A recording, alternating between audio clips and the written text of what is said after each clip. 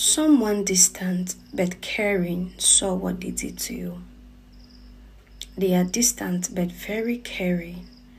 They've been following you from a distance. They see how you live your life from a distance. And they saw everything that was done to you. You know, there are people who would never come close to you, but they look at your life every day.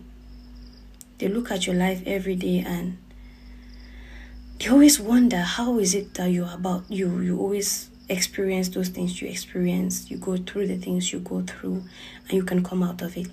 The same thing happened to Jesus. The Bible says in the book of Matthew, chapter 27 and verse 54, it says, "Now the centurion and those who were with him, keeping guard over Jesus, when they saw the earthquake and the things that were happening, they were terribly frightened and filled with awe and said, 'Truly, this was the Son of God.'"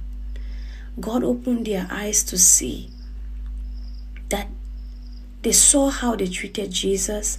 They killed him because he said he was the Son of God. But when he died, the centurion and the people that were close to him could attest, indeed, he was the Son of God because of the things that happened. Now, you will not have to die for them to say, indeed, you are the Son of God.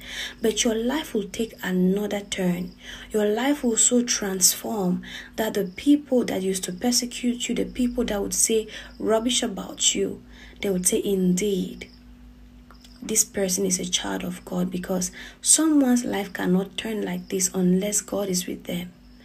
They are going to attest to the fact that God is with you as a result of what will happen in your life. I pray, let that turnaround be speedy in Jesus' mighty name. Amen.